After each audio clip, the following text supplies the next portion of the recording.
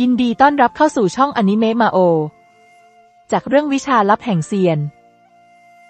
หลงเช่อเดินทางมายังเขตสวรรค์ปีหยุนในครั้งนี้ไม่ใช่เพราะคำสั่งของประมุขเผ่ามังกรและแทบจะเป็นไปไม่ได้เลยตามอารมณ์ของหยุนชิงเหยียนเขาจะไม่ไปที่เผ่ามังกรเพื่อชำระบัญชีได้อย่างไรเมื่อความขัดแย้งรุนแรงขึ้นเผ่ามังกรคงมาถึงจุดสิ้นสุดท้ายที่สุดแล้วหยุนชิงเหยียนก็เป็นผู้ดำรงอยู่ที่แข็งแกร่งที่สุดในแดนสวรรค์ณเวลานี้ไม่ต้องกล่าวถึงว่ายังมีเจียงรั่วเซียนอยู่ข้างๆหยุนชิงเหยียนตราบใดที่หยุนชิงเหยียนและเจียงรั่วเซียนร่วมมือกันจะไม่มีใครในแดนสวรรค์เป็นคู่ต่อสู้ของพวกเขาได้ใครจะกล้าเป็นศัตรูกับพวกเขาทั้งสองคนเพียงพอที่จะกวาดล้างดินแดนสวรรค์ทั้งหมดแม้แต่จักรพรรดิเซียนสวรรค์คนอื่นๆทำได้เพียงก้มศีรษะลงหรือเลือกที่จะปิดหูปิดตาเท่านั้นจักรพรรดิหลงแอบชื่นชมยินดีที่เขารักษาความสัมพันธ์ที่ดีกับหยุนชิงเหยียนมาโดยตลอดใช่การแลกเปลี่ยนเพื่อปัญหาไม่ใช่แค่สิ่งที่คุ้มค่าและไม่คุ้มค่าหยุนชิงเหยียนพยักหน้าเล็กน้อยและหลังจากคิดในจุดอื่นแล้วเขาก็เข้าใจความคิดของจักรพรรดิหลงมากขึ้นค่าสัญญาเฉพาะผู้เข้าร่วมเท่านั้นที่จะถูกชำระบัญชีส่วนที่เหลือข้าจะปล่อยไปได้ยินคำพูดของหยุนชิงเหยียนจักรพรรดิหลงก็ถอนหายใจด้วยความโล่งอกเขากังวลมากว่าหยุนชิงเหยียนจะถอนรากถอนโคนเผ่ามังกรทั้งหมดจักรพรรดิหยุนข้าจักรพรรดิหลงติดหนี้บุญคุณเจ้าครั้งใหญ่หากต้องการความช่วยเหลือในอนาคตข้าจะยินดีทำทุกอย่างเพื่อเจ้าจักรพรรดิหลงคำนับเล็กน้อยจากนั้นเขาก็กล่าวอำลาผู้เฒ่าซูหยวนกล่าวไว้แล้วยุคเปิดศักราชจะมาถึงภายใน100 ปีและข้าควรจะรีบเตรียมตัวสีหน้าของจักรพรรดิหลงค่อนข้างเคร่งขรึมสำหรับคนทั่วไปยุคเปิดศักราชไม่ได้เป็นสิ่งที่เลวร้ายเสมอไปแต่อาจเป็นโอกาสที่ดีในการเปลี่ยนแปลงโชคชะตาของพวกเขาแต่สำหรับผู้ที่ยืนอยู่บนจุดสูงสุดของแดนสวรรค์แล้วยุคเปิดศักราชเต็มไปด้วยตัวแปรที่ไม่รู้จักหากพวกเขาต้องการก้าวไปข้างหน้าในตัวแปรที่ไม่รู้จักพวกเขาต้องเตรียมการหลายอย่างแต่เนิ่นๆรั่วเซียนต่อไปก็ถึงเวลาของเราสองคนแล้วหยุนชิงเหยียนมองเจียงรั่วเซียนด้วยความตื่นเต้นเล็กน้อยใบหน้าของเจียงรั่วเซียนแดงก่ำหลังจากพิธีแต่งงานเวลาของพวกเขา2 คนก็คือเวลาเข้าห้องหอหยุนชิงเหยียนพาเจียงรั่วเซียนทะยานขึ้นไปบนท้องฟ้าที่สูงมากจากนั้นจึงจัดตั้งค่ายกลมากมายหลายชั้นก่อนที่วังจะถูกสร้างขึ้นห้องนอนนี้ไม่เพียงแต่จะมองไม่เห็นด้วยตาเปล่าเท่านั้นแต่ยังสามารถปิดกั้นปราณสัมผัสได้อีกด้วยต่อไปก็ถึงเวลาของเราหยุนชิงเหยียนมองเจียงรั่วเซียนด้วยความปรารถนาข้าหวังว่าเวลาที่เป็นของเราจะไม่ถูกรบกวนจากใครหรืออะไรก็ตามเจียงรั่วเซียนพยักหน้าเล็กน้อยใบหน้าของนางแดงก่ำมากขึ้นทั้งเขินอายทั้งมีความสุขนางไม่รู้ว่านางรอช่วงเวลานี้นานแค่ไหนในเวลานี้ไม่มีอารมณ์ใดๆที่นางเคยจินตนาการไว้ใช่มันมีแค่ความเขินอายและความสุขรั่วเซียนขอบคุณสำหรับความพยายามของเจ้าหยุนชิงเหยียนกล่าวด้วยเสียงอบอุ่นเขาสามารถมาถึงจุดนี้ได้เพราะเจียงรั่วเซียนเพราะความพยายามอย่างหนักของเจียงรั่วเซียนทุกสิ่งที่นางทำไม่เคยหวังอะไรตอบแทนข้าอยากขอบคุณพี่ชิงเหยียนด้วยเจียงรั่วเซียนกล่าวด้วยใบหน้าแดงก่ำขอบคุณที่เสียสละเพื่อข้าจากนี้ไปเราจะอยู่ด้วยกันชั่วนิรันดร์หยุนชิงเหยียนให้คำมั่นสัญญาไม่ยอมแยกจากจนกว่าฟ้าดินดับสูญพี่ชิงเหยียนข้าจะจดจำคำสัญญาของท่านไว้เจียงรั่วเซียนกล่าวอย่างจริงจังแม้ว่าข้าจะตายวิญญาณของข้าจะถูกทำลายข้าจะไม่ลืมสัญญาของท่านนี่มันไม่เป็นมงคลหยุนชิงเหยียนกอดเจียงรั่วเซียนข้าจะลงโทษเจ้าซะกล่าวจบเขาประทับริมฝีปากอ่อนโยนลงบนริมฝีปากของเจียงรั่วเซียนหยุนชิงเหยียนดึงตัวร่างของเจียงรั่วเซียนให้ติดกับตัวเขามากขึ้นบรรยากาศที่มีเสน่ห์แผ่ซ่านไปทั่วกลิ่นหอมอ่อนๆจากร่างกายของเจียงรั่วเซียนทำให้หยุนชิงเหยียนแทบจะเสียสติมือเรียวใหญ่ทั้งสองข้างเริ่มลุกไล้เรือนร่างอย่างสเปะสปะเจียงรั่วเซียนรู้สึกอึดอัดเล็กน้อยในตอนแรกนางเป็นหญิงสาวที่งามบริสุทธิ์ทั้งกายและใจนี่เป็นครั้งแรกที่นางถูกผู้ชายสัมผัสเช่นนี้แปลกแม้นางจะรู้สึกอึดอัดแต่ก็ไม่ได้ปฏิเสธการกระทำของหยุนชิงเหยียนเสียงครางดังขึ้นเล็กน้อยใบหน้าแดงก่ำมากขึ้นมือทั้งสองข้างอบรอบต้นคอของหยุนชิงเหยียนทั้ง2 คนยิ่งแนบชิดกันมากขึ้นรั่วเซียนข้ารักเจ้าหยุนชิงเหยียนกล่าวโดยไม่รู้ตัวเพียงแค่ประโยคสั้นๆกลับปลุกเร้าอารมณ์ปรารถนาของเจียงรั่วเซียนมากขึ้นพี่ชิงเหยียนข้าก็รักท่านเช่นกันเจียงรั่วเซียนตกอยู่ในภวังค์ความสุขแสงระยิบระยับปกคลุมห้องนอนที่สร้างจากพลังงาน หยุนชิงเหยียนและเจียงรั่วเซียนเต็มไปด้วยความสุขร่างกายแนบชิดราวกับกลายเป็นคนคนเดียวกัน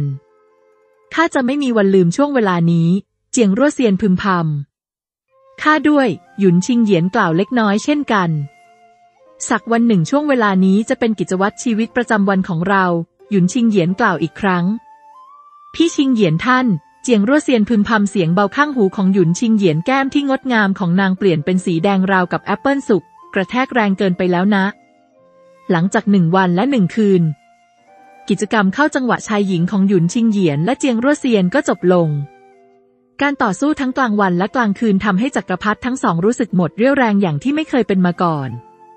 ทั้งสองอบกอดกันอย่างไร้ความละอายแสงนวลเหมือนผ้าห่มผืนหน้าปกคลุมร่างของทั้งคู่ทำให้ร่างกายอบอุ่นพี่ชิงเหยียนตอนนี้ข้าเป็นของท่านแล้วนะเจียงรั่วเซียนกล่าวขณะนอนอยู่ในอ้อมกอดของหยุนชิงเหยียนเจ้าจะเป็นของข้าคนเดียวเท่านั้นน้ำเสียงของหยุนชิงเหยียนเต็มไปด้วยความลึกซึ้งพี่ชิงเหยียนเราอยู่แบบนี้อีก10 วันได้ไหมเจียงรั่วเซียนมองไปที่หยุนชิงเหยียนแล้วกล่าวได้สิหยุนชิงเหยียนไม่ลังเลแม้แต่น้อย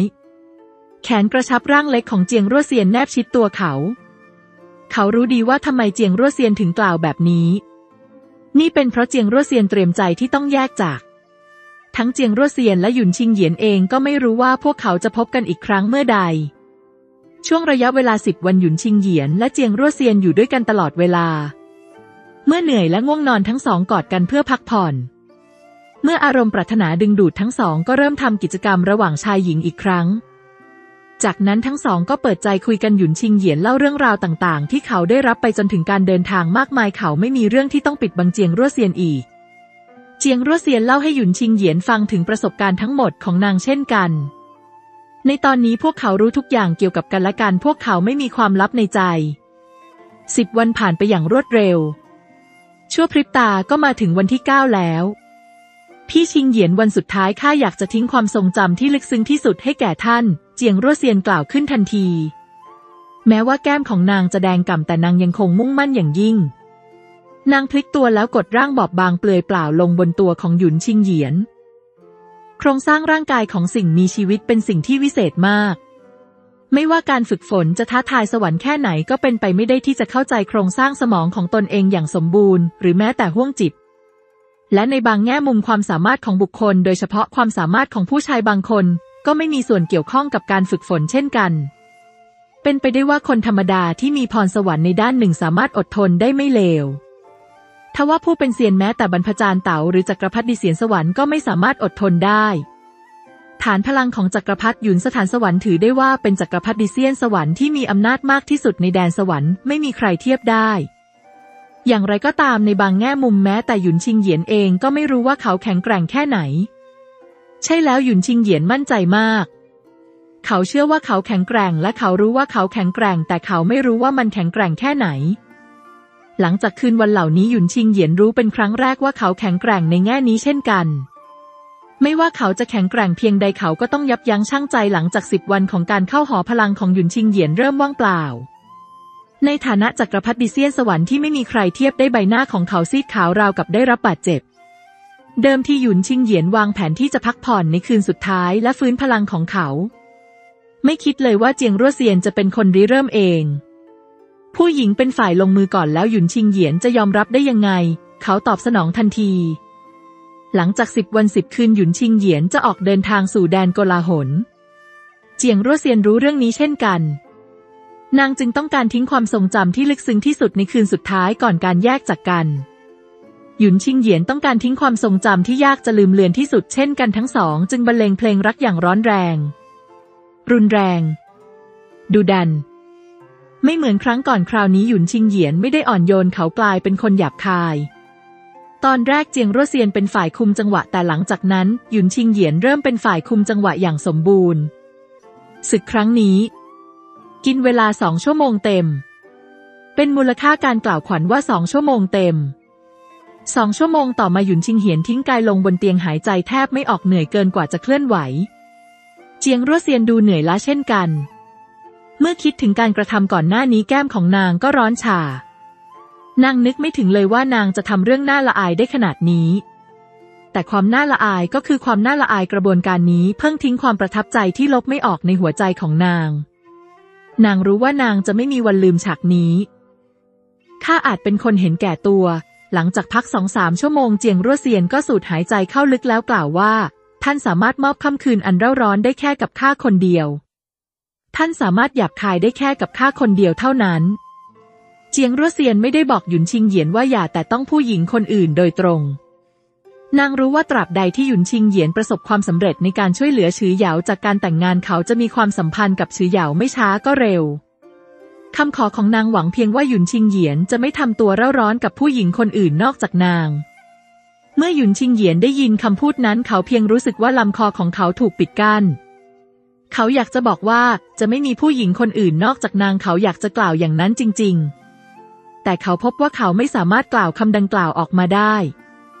เขารับผิดชอบเจียงรั่วเซียนและในทำนองเดียวกันเขายังคงเป็นหนี้ฉือเหยาหยุนชิงเหยียนกอดเจียงรั่วเซียนและสูดดมกลิ่นหอมของนางเต็มปอด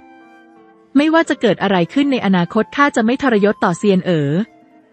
และข้าสัญญาว่าข้าจะรักเซียนมากที่สุดหยุนชิงเหยียนกล่าวอย่างจริงจัง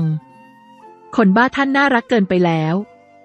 ท่านคิดว่าข้าจะเชื่อคำหวานของท่านหรือไงเจียงรั่วเซียนบ่นเสียงเบาเมื่อนางตะโกนคำว่าคนบ้าช่างไพเราะเหลือเกินข้าจะรักเซียนมากที่สุดนี่เขาพูดอะไรออกไปหยุนชิงเหยียนรู้ว่าการอธิบายอะไรในเวลานี้ไม่ดีดังนั้นเขาจึงหัวเราะเล็กน้อยเซียนเจ้าตัวหอมมากขอข้าดมอีกหน่อยสิหยุนชิงเหยียนกล่าวจมูกของเขาแนบชิดเส้นผมของเจียงรั่วเซียนอย่างสมบูรณ์เจียงรั่วเซียนก้มศีรษะลงแล้วปล่อยให้หยุนชิงเหยียนดมเส้นผมของนางอยู่อย่างนั้นอย่างไรก็ตามข้าแค่หวังว่าพี่ชิงเหยียนจะรักข้าตลอดไปเจียงรั่วเซียนกระซิบในฐานะจักรพรรดินีปีศาจหญิงองค์แรกตั้งแต่สมัยโบราณและยังเป็นจักรพรรดินีปีศาจที่เข้าสู่ปีศาจที่แท้จริงนางกำลังนอนอยู่ในอ้อมแขนชายคนรักหยุนชิงเหยียนรู้สึกเพียงว่าหัวใจของเขากำลังจะละลายเขาไม่เสียใจแม้ว่าจะถูกฟ้าผ่าตายหยุนชิงเหยียนไม่ได้ทำอะไรที่ต้องออกแรงอีกต่อไปเขาเพียงแค่กอดเจียงรั่วเซียนเอาไว้ทั้งสองพลอยหลับไปในไม่ช้าทั้งสองมีความฝันเดียวกันหันหลังให้กับทุกสิ่งอาศัยอยู่ในหุบเขาเงียบสงบมีลูกเต็มบ้านมีหลานเต็มเมืองพวกเขาอยู่ร่วมกันอย่างมีความสุขถ้านี่ไม่ใช่ความฝันมันจะดีแค่ไหนกันเจียงรั่วเซียนกระซิบเมื่อนางตื่นขึ้นข้าจะทำให้สิ่งนี้เป็นจริงอย่างแน่นอนหยุนชิงเหยียนตัดสินใจเงียบๆหลังจากตื่นนอนจากนั้นทั้งสองก็มองหน้ากันจากสายตาของอีกฝ่ายพวกเขาเห็นถึงความพึงพอใจและความไม่พอใจความพึงพอใจคือพวกเขากลายเป็นสามีภรรยากันเป็นสามีภรรยาที่แท้จริงความไม่พอใจคืออีกไม่นานจะต้องจากกันไปเซียนไปหาพ่อแม่ของข้ากันหยุนชิงเหยียนกล่าวหลังจากที่ทั้งสองแต่งงานกันหยุนชิงเหยียนเรียกเจียงรั่วเซียนว่าเซียนเจียงรั่วเซียนพยักหน้าเล็กน้อยตามธรรมเนียมของแดนสวรรค์ในวันแรกหลังแต่งงานทั้งสามีและภรรยาจะยกน้ำชาให้พ่อแม่ของพวกเขา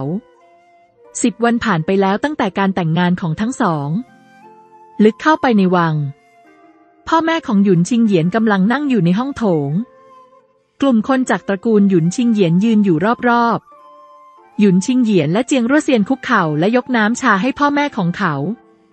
พ่อแม่ลูกสะใภ้เจียงรั่วเซียนขอให้พวกท่านมีโชคลาภวาสนาดั่งมหาสมุทรอายุยืนยาวดุจหนานซานเจียงรั่วเซียนกล่าวไม่กี่คนในแดนสวรรค์ที่จะอวยพรขอให้อายุยืนยาวกว่าหนานซาน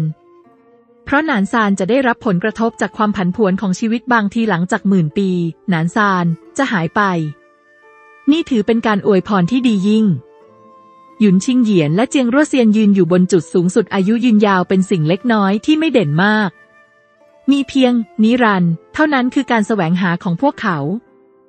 หลังจากยกน้ำชาแล้วทั้งสองก็มอบของขวัญที่เตรียมไว้อย่างดีให้ลูกสะใภ้เซียนถ้าเจ้าเหยียนไม่เชื่อฟังเจ้าต้องบอกแม่แล้วแม่จะช่วยเจ้าเองกล่าวดวงตาที่มองเจียงรั่วเซียนเต็มไปด้วยความรักนางตัดสินใจว่าจะต้องอุ้มชูลูกสะใภ้คนนี้ไว้ใจและปฏิบัติต่อนางอย่างดีถูกต้องอย่าคิดว่าเหยียนตอนนี้เป็นจักรพรรดิหยุนหากเขาทำผิดข้าจะฟาดเขาด้วยแส้หยุนหยางกล่าวด้วยน้ำเสียงชั่วร้ายต่อหน้าคนทั้งสองเจียงรั่วเซียนหัวเราะเล็กน้อยรอยยิ้มราวกับดอกไม้บานปรากฏขึ้นหยุนชิงเหยียนอยู่ในเขตสวรรค์ปีหยุนอีก3 วัน3 วันนั้นหยุนชิงเหยียนวางแผนที่จะออกเดินทางไปยังแดนโกลาหล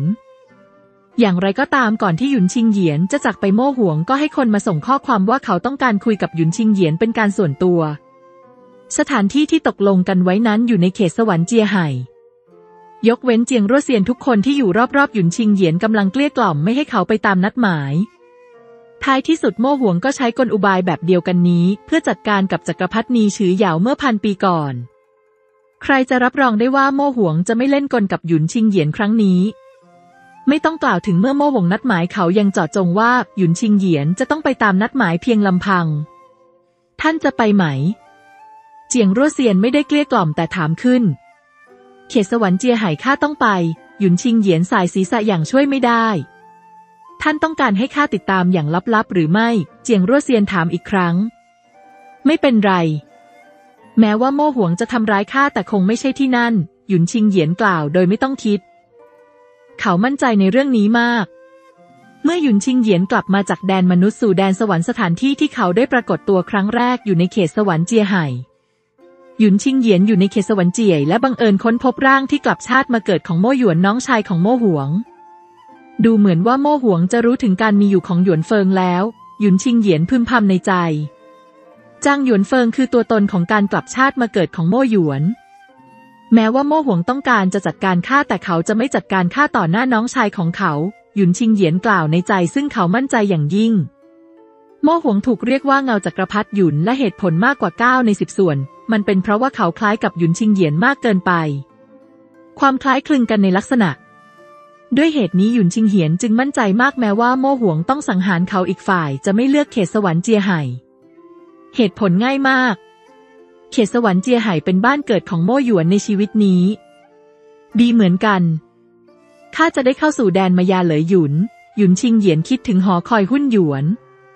ถ้าไม่มีเหตุบังเอิญหลังจากที่ข้าตายไปเมื่อ100 ปีก่อนหอคอยหุ้นหยวนคงกลับสู่แดนมายาเหลยหยุนหลังจากบอกลาเจียงรั่วเซียนรวมถึงกลุ่มญาติและสหายสนิทแล้วหยุนชิงเหยียนก็ฉีกความว่างเปล่าแล้วมุ่งหน้าไปยังเขตสวรรค์เจียไห่เจียงรั่วเซียนไม่ได้ติดตามไปนางอยู่ในเขตสวรรค์ปีหยุนเจียงรั่วเซียนสัญญากับหยุนชิงเหยียนว่านางจะปกป้องบ้านของเขาแทนเขาด้วยฐานพลังในปัจจุบันของเจียงรั่วเซียนแม้ว่าจักรพรรดิเสียนสวรรค์ทั้งหมดในแดนสวรรค์จะร่วมมือกันก็ตามพวกเขาจะไม่ใช่คู่ต่อสู้ของนางเขาโล่งใจมากที่เจียงรั่วเซียนปกป้องเขตสวรรค์ปีหยุนหลังจากนั้นครึ่งชั่วโมงหยุนชิงเหยียนพุ่งผ่านเขตสวรรค์มากมายทันทีที่เขาปรากฏตัวในเขตสวรรค์เจียไห่ร่างของโม่หวงก็ปรากฏขึ้นต่อหน้าเขาจากชั้นอากาศบางเบาพี่ใหญ่โม่หวงกล่าวโม่หยวนอยู่ที่ไหนหยุนชิงเหยียนถามเขาเป็นน้องชายของข้าพี่ใหญ่คงไม่คิดว่าข้าจะทำร้ายน้องชายของตนเองใช่ไหมโม่หวงอดไม่ได้ที่จะกล่าวประโยคแรกของหยุนชิงเหยียนคือการถามหาโม่หยวนซึ่งมันทำให้เขาเจ็บปวดไม่น้อยเจ้ายังทรยศข้าได้มีอะไรอีกที่เจ้าทำไม่ได้หยุนชิงเหยียนอดไม่ได้ที่จะมองโม่หวงข้าทรยศท่านเพราะว่าข้าได้พบกับหลานก่อนที่จะได้พบท่านโม่หวงลังเลอยู่ครู่หนึ่งแล้วกล่าวขึ้นอีกครั้งถ้าข้าพบท่านก่อนข้าจะไม่มีวันทรยศท่านหมายความว่าในสายตาของเจ้าความเป็นพี่น้องมีความสำคัญน้อยกว่าผู้หญิงหยุนชิงเหยียนย่อเย้ยเล็กน้อยผิดก็คือผิดข้าจะไม่แก้ตัวให้ไม่ผิดหรอกแต่ข้ายังต้องบอกว่าการทรยศต่อพี่ใหญ่เป็นเรื่องง่ายต่อการตัดสินใจของข้าถ้าข้าไม่ทรยศพี่ใหญ่ข้าคงต้องทรยศหลานข้าแค่เลือกหลานไม่ใช่พี่ใหญ่โม่หวงสูดลมหายใจเข้าลึกจากมุมมองของโม่หวงการทรยศต่อหยุนชิงเหยียนนั้นช่วยไม่ได้จริงๆหากภรรยาและแม่ของเขาตกลงไปในน้ำพร้อมกันคงตัดสินใจเลือกยากมาก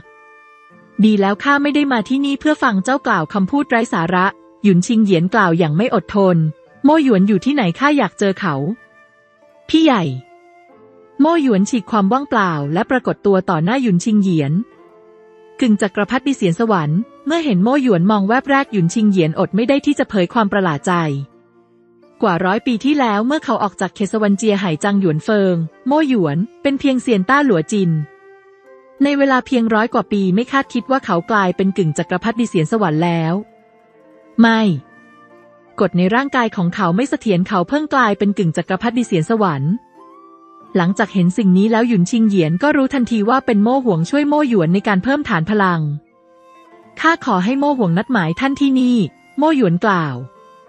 เมื่อได้ยินคำพูดของโม่หยวนแววตาของหยุนชิงเหยียนก็โล่งใจเดิมทีโม่หยวนเรียกโม่หวงด้วยคำว่าพี่ชายตลอดเวลาตอนนี้เขาเรียกโม่หวงว่าโม่หวงเท่านั้นเห็นได้ชัดว่ามีความเหินห่างและเหตุผลของความเหินห่างหยุนชิงเหยียนไม่จำเป็นต้องคิดถึงเรื่องนี้พี่ใหญ่เมื่อท่านแต่งงานข้าอยู่ในช่วงวิกฤตของการฝ่าทะลวงสู่กึ่งจักรพรรดิเสียนสวรรค์โม่หวงจึงอ้างตามอำเภอใจเขาไม่ได้บอกข้าเกี่ยวกับงานแต่งงานของท่านโม่หยวนกล่าวอีกครั้งเขากำลังอธิบายว่าทำไมเขาไม่เข้าร่วมงานแต่งงานของหยุนชิงเหยียนระหว่างเจ้ากับข้าไม่จำเป็นต้องยึดติดกับเรื่องแบบนี้หยุนชิงเหยียนกล่าวอย่างเฉยเมยเขากล่าวความจริงตราบใดที่โม่หยวนมีความสุขกับเขาอย่างจริงใจไม่มีปัญหาว่าจะเข้าร่วมงานแต่งงานของเขาหรือไม่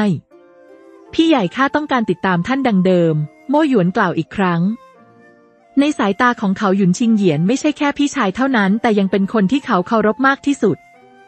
หลังจากที่เขาฟื้นความทรงจำของชาติที่แล้วเขาต้องการกลับไปรับคำสั่งของหยุนชิงเหยียนอีกครั้งแต่ตอนนั้นเขาอ่อนแอเกินไปเขาไม่อยากกล่าวประโยคนี้ในตอนนั้นโม่หยวนเจ้าควรจะรู้ว่าข้าต้อนรับเจ้าเสมอหากสิทธิผู้กล้าแห่งวังหยุนและคนอื่นๆรู้ว่าเจ้ายังมีชีวิตอยู่พวกเขาคงดีใจมากหยุนชิงเหยียนกล่าวอีกครั้งโม่หยวนพยักหน้าแล้วกล่าวอย่างตื่นเต้นข้าคิดถึงสิทธิผู้กล้าแห่งวังหยุนเหมือนกันคิดถึงมากโม่หยวนและโม่หวงเคยเป็นลูกน้องที่น่าเชื่อถือที่สุดของหยุนชิงเหยียนเช่นเดียวกับสิทธิผู้กล้าแห่งวังหยุนเป็นเพียงว่าโม่หยวนเสียชีวิตในวัยเด็กอีกคนจึงทรยศหยุนชิงเหยียนยังไงก็ตามพี่ใหญ่จะไปที่แดนโกลาหลเพื่อค้นหาจักรพรรดินีฉือเหยาหรือไม่โม่หยวนถามขึ้นอย่างกระทันหันหยุนชิงเหยียนพยักหน้าเล็กน้อยเขาไม่แปลกใจที่โม่หยวนรู้เรื่องนี้การนัดเจอท่านในวันนี้เป็นความคิดของข้าเองโม่หวงเคยไปที่แดนโกลาหลดังนั้นข้าจึงขอให้โม่หวงบอกท่านเกี่ยวกับแดนโกลาหลในปัจจุบันเป็นพิเศษโม่หยวนหันมองโม่หวงมีอีกอย่างที่โม่หยวนไม่ได้บอกกับหยุนชิงเหยียนนั่นคือเขาทำข้อตกลงบางอย่างกับโม่หวงโม่หยวนให้อภัยโม่หวงในการทรยศต่อหยุนชิงเหยียนเงื่อนไขคือโม่หวงจะบอกหยุนชิงเหยียนทุกอย่างที่เขารู้เกี่ยวกับแดนโกลาหลทั้งหมดหลังจากได้ยินคำพูดของโม่หยวนหยุนชิงเหยียนก็หันมองโม่หวงโม่หวงกล่าวขึ้นทันทีแดนโกลาหลแบ่งออกเป็น19อาณาจักรได้แก่9อาณาจักรชั้นนอก6อาณาจักรชั้นกลาง3อาณาจักรชั้นใน1อาณาจักรศูนย์กลางคู่มั่นของข้าหลานเป็นสมาชิกของตระกูลเป่ยเหอตระกูลผู้ปกครองโลกเป่ยเหอซึ่งเป็น1ใน6อาณาจักรชั้นกลางตระกูลสวรรค์ของแดนสวรรค์ได้ย้ายไปที่โลกเป่ยเหอเพื่อตั้งถิ่นฐานข้าได้รับข่าวเฉพาะเจาะจงว่าจักรพรรดินีฉือเหยาจะแต่งงานกับทายาทของตระกูลเป่ยเหอในอีก3 ปี 10 เดือนเมื่อโม่หวงกล่าวเช่นนี้เขาก็เหลือบมองหยุนชิงเหยียนเหลือเวลาไม่มากสำหรับท่านหากท่านต้องการไปที่แดนโกลาหลอาจใช้เวลาประมาณ2 ปีกล่าวอีกอย่างก็คือเวลาที่เหลืออยู่สำหรับท่านคือ1 ปี 10 เดือนดวงตาของหยุนชิงเหยียนเปล่งประกาย3 ปี 10 เดือนเป็นเรื่องเร่งด่วนสำหรับเขาอย่าว่าแต่1 ปี 10 เดือนเลยสิ่งที่หยุนชิงเหยียนต้องทำไม่ใช่เพียงแค่รีบไปที่แดนโกลาหลแต่เพื่อป้องกันไม่ให้ฉือเหยาแต่งงานหากต้องการหยุดมันต้องมีกำลังเพียงพอ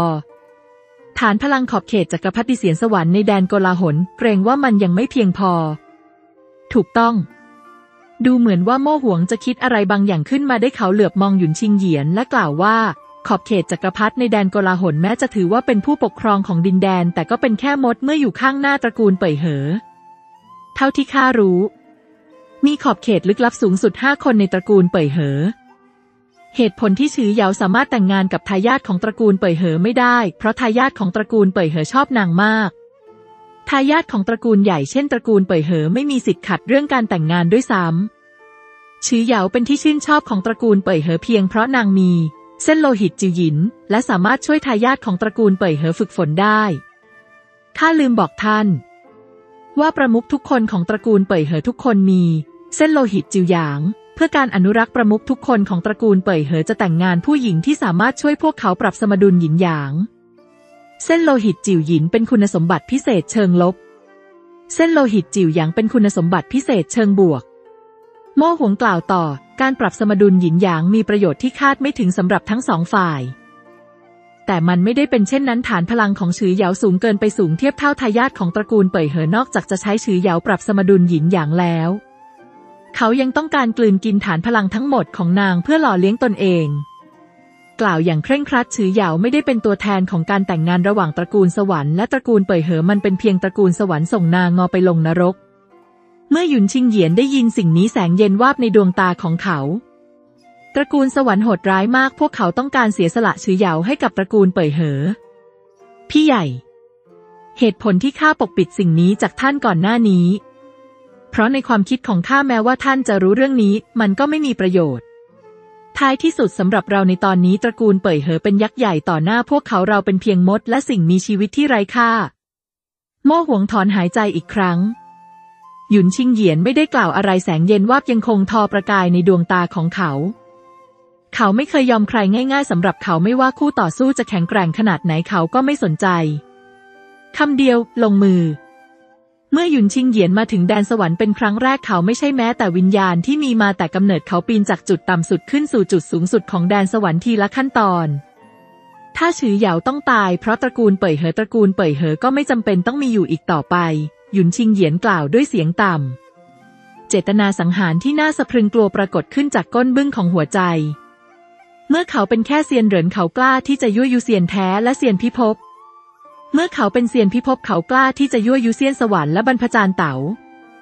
ทำไมเขาถึงไม่กล้าเผชิญหน้ากับตระกูลเป่ยเหอมันก็แค่คำเดียวลงมือหากสามารถช่วยชีวิตฉือเหยาได้ทันเวลานั่นคือทั้งหมดหากไม่สามารถช่วยได้ก็ใช้โลกเป่ยเหอฝังฉือเหยาและเขาด้วยกันฉือเหยาข้าเคยสูญเสียเจ้าไปครั้งหนึ่งแล้วในโลกลวงตาครั้งนี้ข้าจะไม่ทำผิดอีก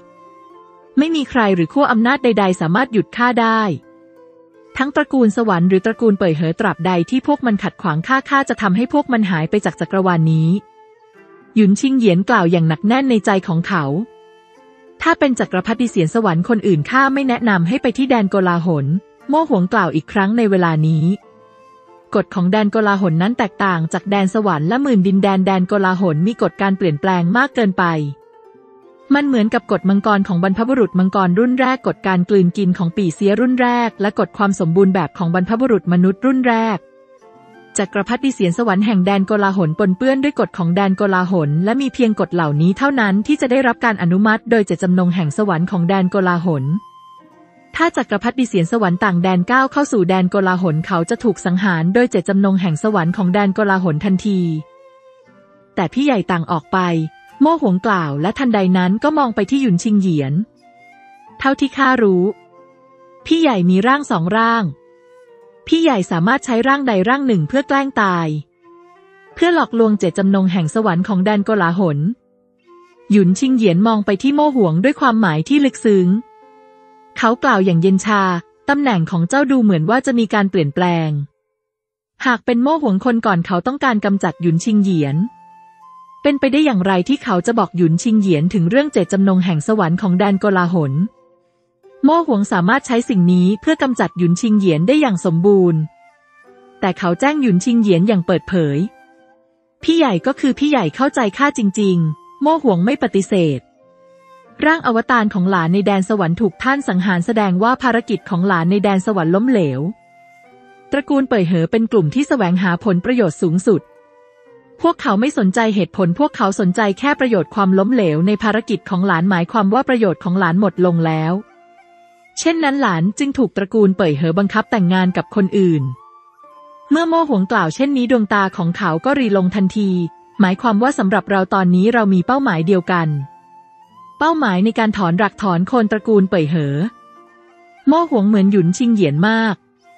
ไม่ใช่แค่วิธีการคิดมันยังรวมถึงนิสัยหลายอย่างของหยุนชิงเหยียนด้วย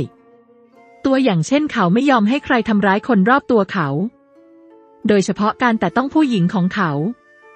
จากช่วงเวลาที่ตระกูลเป่ยเหอตัดสินใจใช้หลานในการแต่งงานหัวใจของโม่หวงก็สั่นคลอนความคิดในการทำลายตระกูลเป่ยเหอก่อตัวขึ้นเจ้าไม่ได้วางแผนที่จะไปที่แดนโกลาหลหรือหยุนชิงเหยียนถามข้าไปไม่ได้โม่หวงสายศีรษะเล็กน้อยจากนั้นทั้งร่างของเขาก็กลายเป็นสสารสีเทาบนท้องฟ้าพี่ใหญ่ควรรู้ว่าคนที่มีสสารสีเทาในร่างกายจะถูกควบคุมผ่านสสารสีเทาแล้วกลายเป็นหุ่นเชิดของพวกเขาข้าเป็นกรณีพิเศษตั้งแต่กำเนิดแดนโกลาหลกรณีพิเศษที่2 ถ้าข้าไปที่แดนโกลาหลสัตว์ประหลาดเท่าเหล่านั้นจะไม่ปล่อยข้าไปพวกเขาจะไม่ปล่อยคนที่อยู่เหนือการควบคุมของสสารสีเทาเมื่อได้ยินคำพูดของโม่หวงดวงตาของหยุนชิงเหยียนก็อดไม่ได้ที่จะหรี่ลงเขานึกถึงการสนทนาของหญิงในโลกมนุษย์หญิงกล่าวว่ามีบางกรณีพิเศษที่จะสามารถเอาชนะการควบคุมจากสสารสีเทานั่นคือจิตตานุภาพของตนเองอย่างไรก็ตามกรณีพิเศษนี้เกิดขึ้นน้อยมากตั้งแต่แดนโกลาหลถูกสร้างขึ้นก็มีเพียงกรณีพิเศษเดียวเท่านั้นเจ้าเอาชนะการควบคุมสสารสีเทาด้วยจิตตานุภาพของเจ้าเองหรือหยุนชิงเหยียนอดไม่ได้ที่จะถามโม่หวงเหลือบมองหยุนชิงเหยียนอย่างไม่คาดคิดดูเหมือนว่าพี่ใหญ่จะรู้เรื่องมากทีเดียวโม่หวงพยักหน้าแล้วกล่าวโดยไม่ปิดบังใช่ข้าเป็นคนที่2ที่เอาชนะสสารสีเทาด้วยจิตตานุภาพตั้งแต่แดนโกลาหลถูกสร้างขึ้นสสารสีเทาคือหนึ่งในไพ่ที่ใหญ่ที่สุดของพวกสัตว์ประหลาดเท่าในแดนโกลาหลพวกเขาไม่อาจปล่อยให้คนอย่างข้ามีชีวิตอยู่ต่อไปได้เหตุผลที่ข้ายังใช้ชีวิตได้อย่างปลอดภัยในตอนนี้เพราะว่าพวกสัตว์ประหลาดเท่าเหล่านั้นไม่สามารถมาแดนสวรรค์และหมื่นดินแดนได้เมื่อถึงยุคเปิดศักราชสิ่งแรกที่พวกสัตว์ประหลาดเท่าเหล่านั้นจะทำคือกำจัดข้าให้สิ้นซากโม่หวงถอนหายใจเล็กน้อยข้ามีเวลาเหลือไม่มากแล้วข้าต้องรีบเตรียมตัวก่อนยุคเปิดศักราชเพื่อที่ข้าจะสามารถป้องกันตนเองได้เจ้าหักหลังข้าเพราะเรื่องนี้หรือเปล่าหยุนชิงเหยียนกล่าวอย่างเย็นชาโม่หวงตกตะลึงครู่หนึ่งเขาคิดไม่ถึงว่าหยุนชิงเหยียนจะกล่าวเช่นนี้หลังจากเงียบไปนานเขาก็พยักหน้าตอนที่ข้าตัดสินใจข้าได้พิจารณาเรื่องนี้แล้วข้าไม่ได้คาดหวังว่าภารกิจของหลานในแดนสวรรค์คือการสังหารเจ้าศัตรูของโม่หวงล้วนเป็นสัตว์ประหลาดเท่ารุ่นแรกแม้ว่ายุคเปิดศักราชจะมาถึงโม่หวงก็มีความสามารถในการปกป้องตนเองแต่อย่างมากที่สุดเขามีเพียงความสามารถในการปกป้องตนเองเท่านั้นผู้คนรอบตัวโม่หวงจะเข้ามาเกี่ยวข้องอย่างหลีกเลี่ยงไม่ได้แม้ว่าหยุนชิงเหยียนจะแข็งแกร่งแต่ในสายตาของสัตว์ประหลาดเท่ายุคแรกก็เป็นเพียงมดที่สามารถบดขยี้เมื่อใดก็ได้แต่ต่อมาข้าอยากสังหารท่านจริงๆโม่หวงไม่ปิดบังด้วยเหตุผลที่เขากล่าวไว้ตั้งแต่ต้นเขาเลือกหลานก่อนหยุนชิงเหยียนพี่ใหญ่เราเลิกพูดถึงเรื่องนี้เถอะโม่หวงเปลี่ยนเรื่องทันทีความเข้าใจของข้าเกี่ยวกับแดนโกลาหลนั้นมีจำกัดอยู่ในโลกเป่ยเหอเท่านั้นข้าไม่คุ้นเคยกับสถานที่อื่นๆในแดนโกลาหลแต่ข้าอยากจะให้คำแนะนำแก่พี่ใหญ่สักอย่างพยายามอย่าเข้าสู่3อาณาจักรชั้นในและอาณาจักรศูนย์กลางภายในนั้นเต็มไปด้วยผู้แข็งแกร่งยิ่งเข้าไปลึกยิ่งอันตรายหลานเคยกล่าวไว้ประโยคหนึ่งการตายของขอบเขตลึกลับขั้นสูงใน3อาณาจักรชั้นในไม่แม้แต่จะทำให้น้ำกระเซ็นขอบเขตลึกลับสูงสุดนั้นยิ่งใหญ่เพียงใดไม่จำเป็นต้องอธิบายมากนักสำหรับแดนสวรรค์ในยุคปัจจุบันและยุคโบราณขอบเขตลึกลับสูงสุดที่รู้จักมีเพียงประมุขตระกูลสวรรค์เท่านั้นและเขาได้ไปยังแดนโกลาหลแล้วตระกูลเป่ยเหอขั้วอำนาจที่โดดเด่นของโลกเป่ยเหอในแดนโกลาหลขอบเขตลึกลับสูงสุดมีเพียง5 คนเท่านั้นกล่าวอีกในหนึ่งแม้แต่ในแดนโกลาหลขอบเขตลึกลับสูงสุดคือตัวตนยิ่งใหญ่แต่โม่หวงกล่าวว่าใน3อาณาจักรชั้นในการตายของขอบเขตลึกลับขั้นสูงใน3อาณาจักรชั้นในไม่แม้แต่จะทำให้น้ำกระเซ็นหากเปลี่ยนเป็นที่อื่นการตายของขอบเขตลึกลับขั้นสูงเป็นข่าวที่น่าตกใจมากหยุนชิงเหยียนพยักหน้าเล็กน้อยเขาเข้าใจคำเตือนของโม่หวงสัตว์ประหลาดเท่าในแดนโกลาหลได้เริ่มวางแผนสำหรับยุคเปิดศักราชแล้วดังนั้นพวกเขาจึงปิดทางเข้าแทบทั้งหมดเหลือทางเข้าเดียวระหว่างแดนโกลาหลกับแดนสวรรค์และหมื่นดินแดนพี่ใหญ่ถ้าท่านต้องการไปที่แดนโกลาหลควรใช้วิธีการแหกคอกเท่านั้นโม่หวงกล่าวอีกครั้งทางเข้าเดียวที่เจ้ากล่าวคือที่ไหนหยุนชิงเหยียนถามเขารู้ว่าในสนามรบโบราณของแผ่นดินเทียนซิงมีทางเข้าไปยังแดนโกลาหลที่นั่นควรเป็นบ้านเกิดของพี่ใหญ่เมื่อโม่หวงกล่าวเขามองไปที่หยุนชิงเหยียนหยุนชิงเหยียนสายศีรษะอย่างลับๆเดิมทีเขาวางแผนที่จะไปยังแดนโกลาหลผ่านแผ่นดินเทียนซิงทว่าเส้นทางนี้ถูกปิดกั้นโดยไม่คาดคิดตอนนี้ดูเหมือนว่าการจะไปยังแดนโกลาหลคงต้องพึ่งพาวิธีการแหกคอกที่โม่หวงกล่าวเท่านั้นภูเขาจิ๋วต้วนภูเขาที่สูงที่สุดในแดนสวรรค์นอกจากนี้ยังเป็นสถานที่ต้องห้ามที่ใหญ่ที่สุดของแดนสวรรค์ในปัจจุบันอีกด้วยไม่ว่าจะเป็นเซียนบรรพจารย์เต๋าหรือจักรพรรดิเสียนสวรรค์ที่ครองแดนสวรรค์ย่อมไม่มีใครเคยไปถึงยอดเขาจิ๋วต้วนโม ม่หวงใช้เวลาครึ่งวันพาโม่หยวนบินไปที่ภูเขาจิ๋วต้วนขึ้นไปด้านบนกระทั่งโม่หวงเพียงคนเดียวก็ยังไม่แน่ใจไม่ต้องกล่าวถึงการพาโม่หยวนมาด้วยพายุจักรวาลนับไม่ถ้วนดวงตาของโม่หยวนหรี่ลงอย่างกระทันหันโม่หวงนี่คือสิ่งที่เจ้ากล่าวถึงวิธีการนอกคอกพายุจักรวาลสามารถส่งผู้คนไปยังพื้นที่ใดที่ไม่รู้จักในจักรวาลได้โดยง่าย 4,000 ปีที่แล้วหยุนชิงเหยียนถูกพายุจักรวาลนำพาไปยังแดนสวรรค์จากแดนมนุษย์ข้าจักรพรรดิฟูและซูหยวนต่างสงสัยว่าภูเขาจิ๋วต้วนนำไปสู่แดนโกลาหลโม่หวงกล่าวก่อนที่โม่หยวนจะกล่าวต่อโม่หวงก็เสริมขึ้นว่ายังมีหลานที่สงสัยเหมือนกันสงสัยเจ้าไม่สามารถหาคำตอบที่แน่ชัดได้หรือนี่คือพายุจักรวาลถ้าเจ้าไม่ระวังพี่ใหญ่จะถูกพาไปยังพื้นที่ที่ไม่รู้จักถ้าพี่ใหญ่บังเอิญเกิดปัญหาเจ้าช่วยได้ไหมโม่หยวนโมโหเล็กน้อยโม่หยวนเจ้าไม่เข้าใจโม่หวงเหลือบมองโม่หยวนหลังจากยืนอยู่ในระดับเดียวกับข้าและพี่ใหญ่หลายสิ่งหลายอย่างไม่มีคำตอบที่แน่ชัดและแน่นอนสำหรับพี่ใหญ่ตราบใดที่มีโอกาสเพียง1 ส่วนในการนำไปสู่แดนโกลาหลมันก็คุ้มค่าที่จะลอง1 ชั่วโมงต่อมาหยุนชิงเหยียนเข้าสู่แดนมายาเหลยหยุนเพื่อนำหอคอยหุ้นหยวนออกมาก่อนจะเดินทางไปยังภูเขาจิ๋วต้วนนี่เป็นวิธีการแหกคอกที่เจ้ากล่าวถึงหยุนชิงเหยียนกล่าวข้าซูหยวนจักรพรรดิฝูและหลานทุกคนสงสัยว่าภูเขาจิ๋วต้วนเชื่อมต่อกับแดนโกลาหลโม่หวงมองหยุนชิงเหยียนข้าก็สงสัยเหมือนกันหยุนชิงเหยียนกล่าวในอดีตหยุนชิงเหยียนไม่ทราบถึงการมีอยู่ของแดนโกลาหลแต่เขาสงสัยอยู่เสมอว่าภูเขาจิ๋วต้วนจะนำไปสู่อีกโลกอื่นเพียงแต่เขาไม่รู้ว่าอีกโลกหนึ่งคือโลกไหน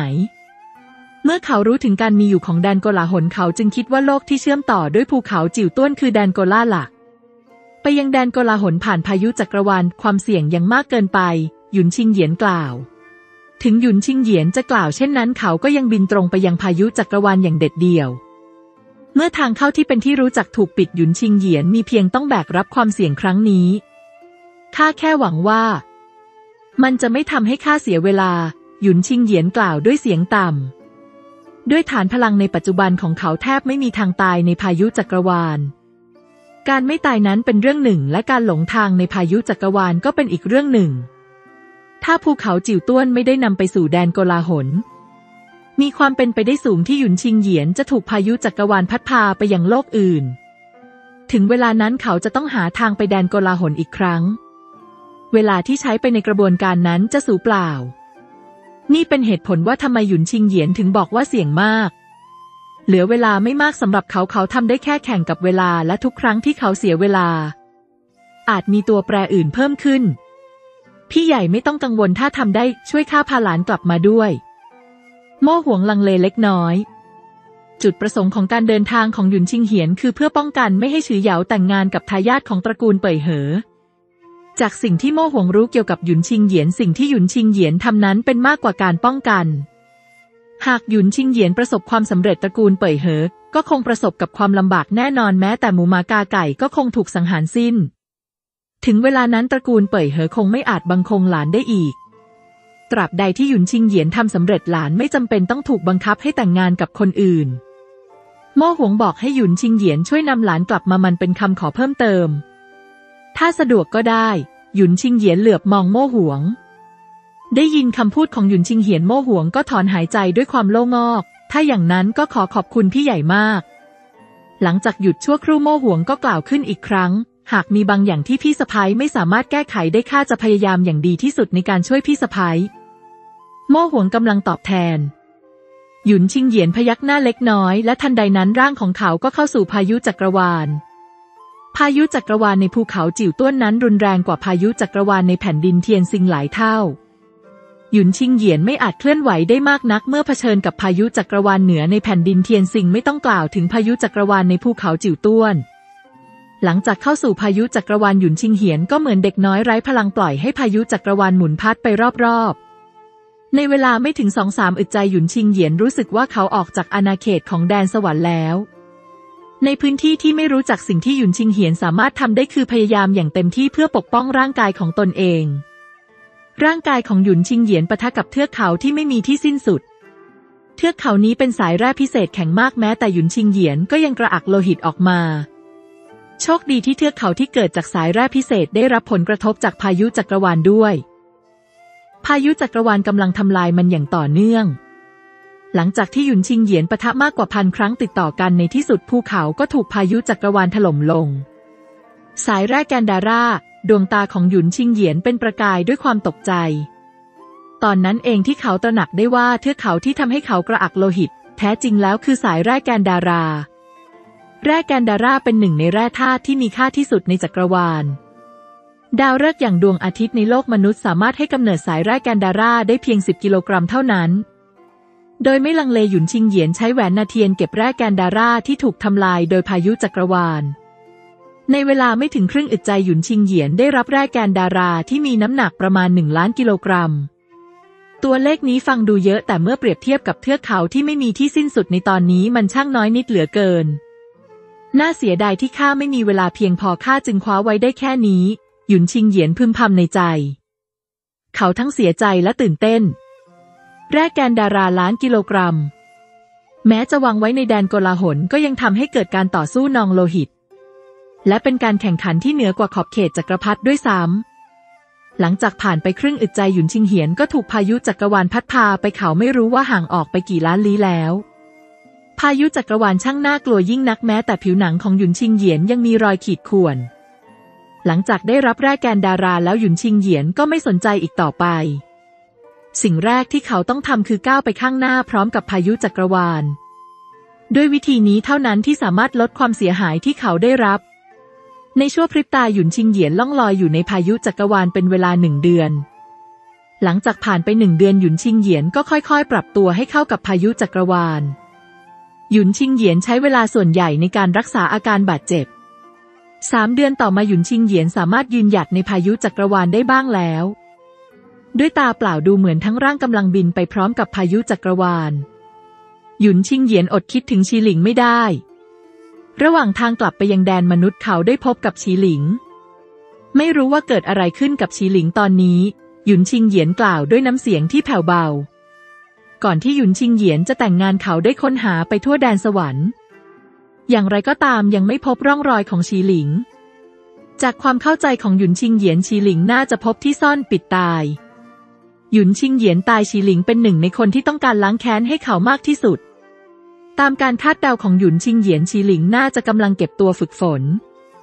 ฝ่าทะลวงสู่ขอบเขตจักรพรรดิเฉพาะการฝ่าทะลวงสู่ขอบเขตจักรพรรดิเท่านั้นที่ชีหลิงสามารถแก้แค้นให้กับหยุนชิงเหยียนหยุนชิงเหยียนจดจำเวลาได้เสมอในชั่วพริบตาเขาอยู่ในพายุจักรวาลเป็นเวลา9 เดือนแล้ว